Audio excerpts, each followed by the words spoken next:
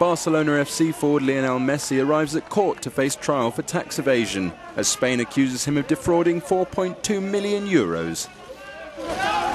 Messi, who missed the first 2 days of the trial due to a bad back, is accused along with his father of defrauding the money between 2007 and 2009. Authorities allege that the pair used tax havens in Belize and Uruguay to cover up earnings from image rights. Messi has previously said he does not read contracts before he signs them, as his father manages his financial affairs. The Argentina and Barcelona captain, who is valued at €250 million, is one of football's highest earning players, reportedly raking in €66 million in 2015.